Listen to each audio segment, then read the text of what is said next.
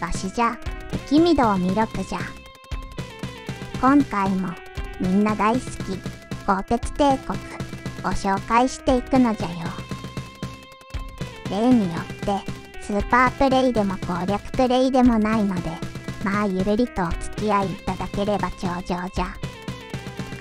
ネタバレもありなので、未プレイの人はそのつもりでな。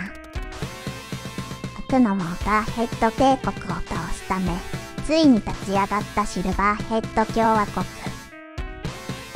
戦闘機エトピリカとゼッペロンは、航空母艦ラインハルトと共に、ガルダンギー海岸を越えてテートダムドを強襲する作戦に参加したところまでが前回のステージ4じゃ。そして、いよいよテートが目前となったのじゃが、ここでまさかの緊急警報じゃ。緊急警報が鳴り響く中、慌ただしく出撃じゃ。裏をかいたつもりが逆に裏をかかれていたというわけじゃな。先ほどの話の通り、左舷には敵の大型戦艦の姿が見えるな。敵の砲撃でラインハルトが立て続けに被弾しているのじゃよ。わざわざラインハルトが砲撃の車線に入ってきている気がするな。ピリカのためにラインハルトが敵の砲撃からの盾になってくれているようじゃな。これまで毎回帰還した時に迎えてくれた母艦ラインハルトがやられてしまったのじゃ。ここからはピリカが単独で戦うしかないのじゃ。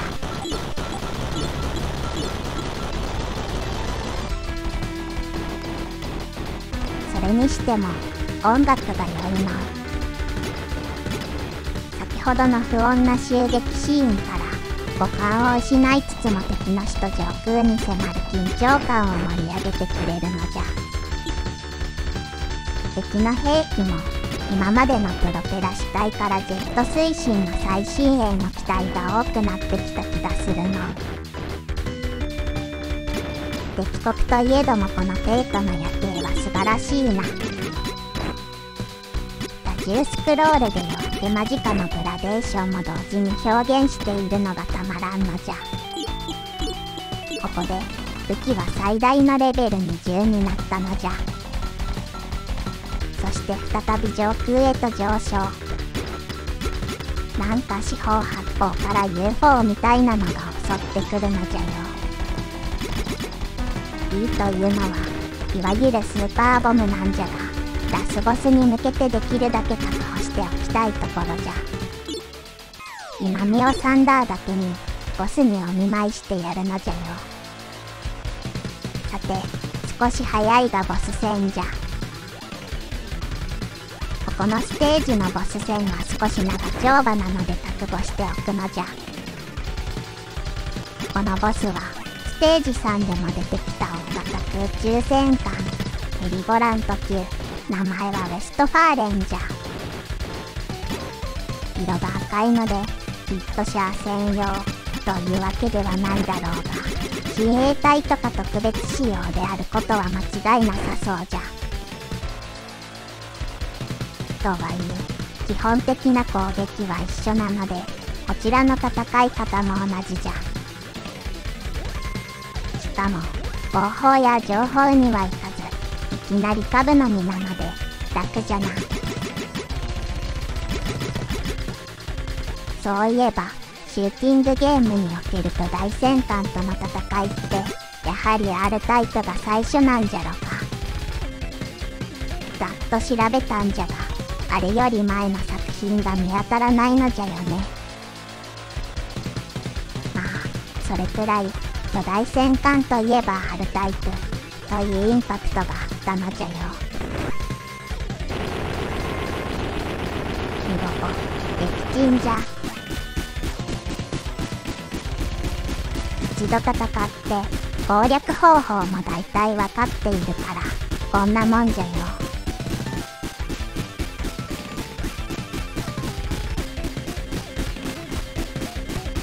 かし、まだボス戦は終わりではないのじゃ。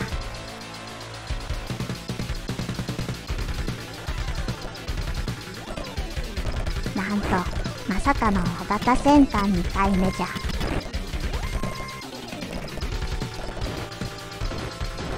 正直、まさかという思いもあるが、後のリメイク版でもこの流れは変わっていないので、使い回しなどではなく、ここで2回レストファーレンが出てくることはきっと意味があるのじゃよ。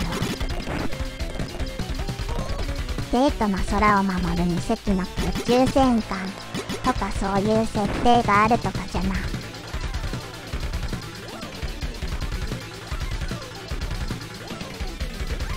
この2隻目のウェストファーレンはミサイルの砲台が増えたり謎の放電装置など武装が増えているので注意じゃ。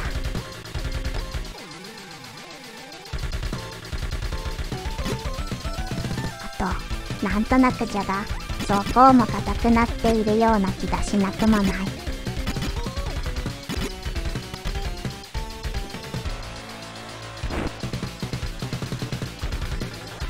特にこの動力部の下に発生する放電が厄介じゃ。動力部に接近しないと弾が当たらないのに邪魔になるんじゃよね。しかも画面全体がスクロールするのでこの位置にいれば安全というのもない。ただ時間制限があるわけではないので焦らずじっくり攻めていくのじゃよ。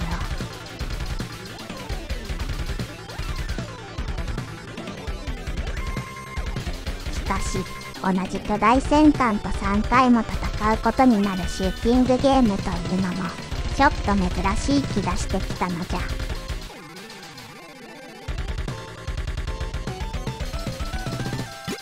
ぶっちゃけもう飽きてきた視聴者の人もいると思うのじゃが、あと少しの我慢じゃよ。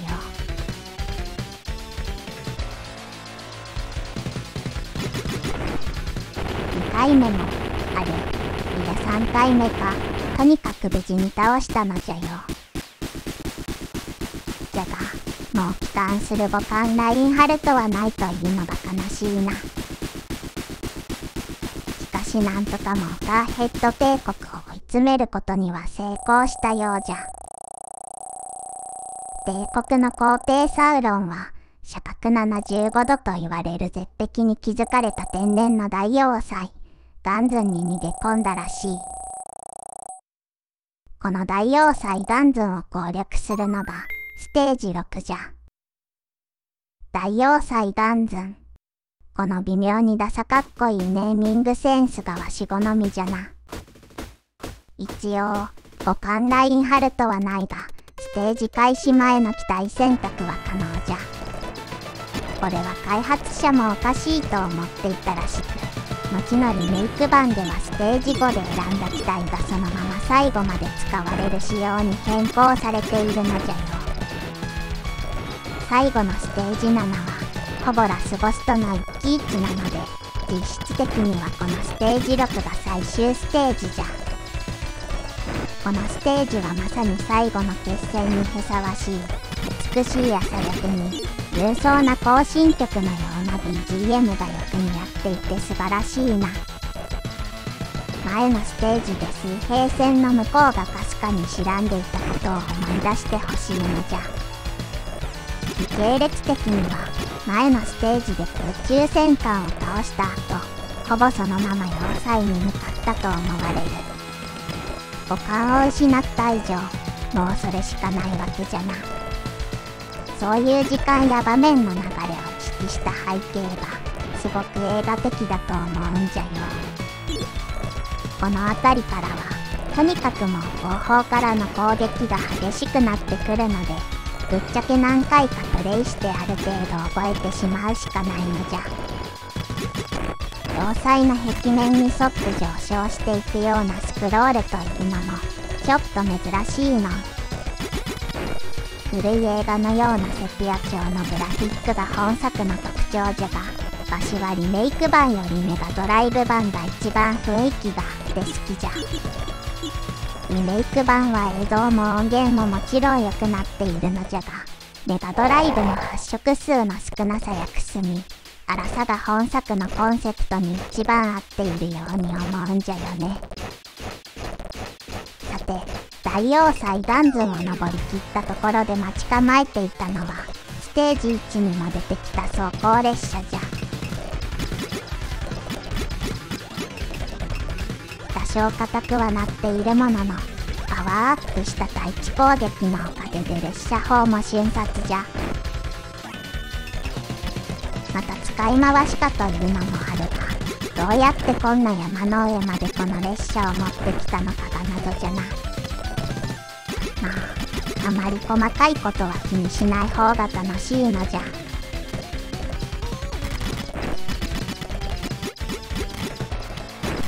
攻略方法はステージ1とほぼ同じなので、あまりいいことはないのじゃよ。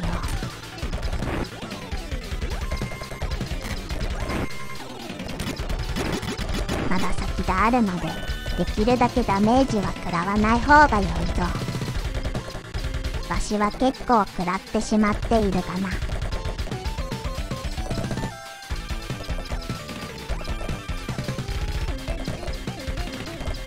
処理落ちのせいでいきなり敵の弾が速くなったりするのは怖いのじゃ。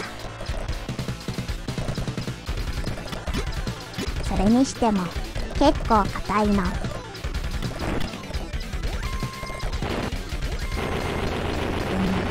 今さらこんなやつは敵ではないな。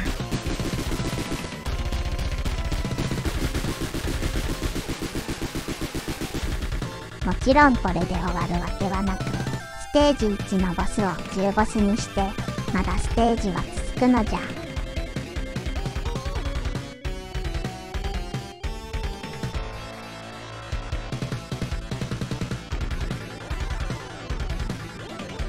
要塞上部の突起口のようなものから要塞内部に突入じゃよ。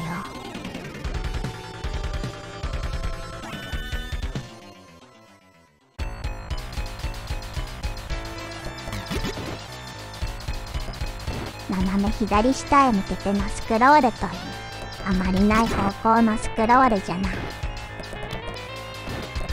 言語への内訳ができる本作ならではの視点じゃ。正直あまり慣れていないので、ちょっと戸惑ってしまうな。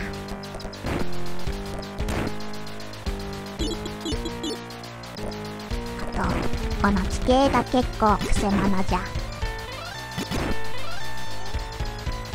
四方八方から攻撃が来る上に、地形に挟まれないように移動もしないといけないので、結構ダメージを食らいまくってしまうのじゃよ。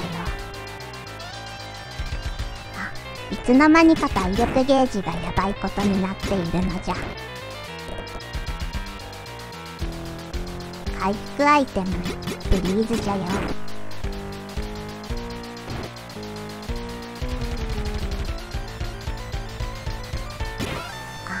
とうとうやられてしまった。ノーミスクリアならずじゃな。まあ、その場復活形式でよかったのじゃ。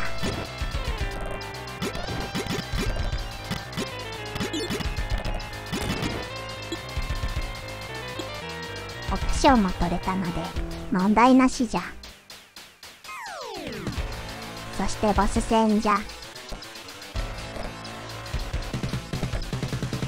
ステージ4で中ボスだったわしが苦手なやつじゃ。確かガウ攻撃空母じゃなくてシャルンホルストじゃ。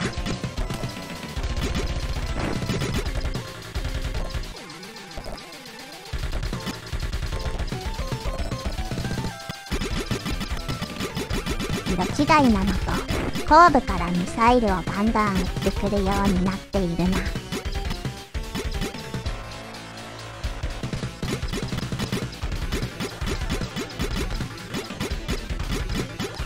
ありゃ、当たってしまった。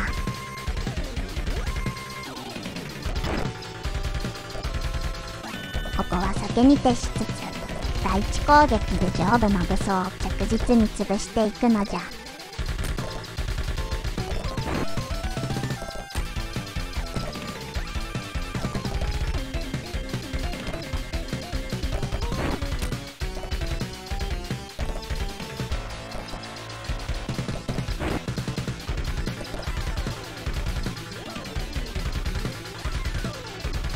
ミサイル攻撃が激しいの。そういえば以前に出てきた時の回転砲台はないのじゃな。そう考えると見た目はともかく攻撃方法としてはほぼ別のボスのようなものじゃな。やはり使い回し、いやそんなことはないはずじゃ。なんとか倒せたのじゃ。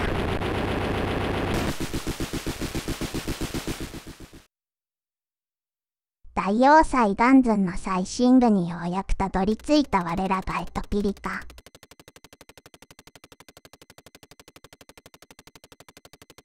ついに皇帝サウロンを追い詰めたのじゃ。と思ったが、謎の弾丸が運ばれていく。なんと突きこうと思ったのは巨大な砲身だったのじゃ。それを追いかける我らがエトピリカ。サウロンとの決戦はどうなるのかというところで、今回はここまでじゃ。次回は最終ステージとエンディングをお送りするぞ。では次回もよろしくな。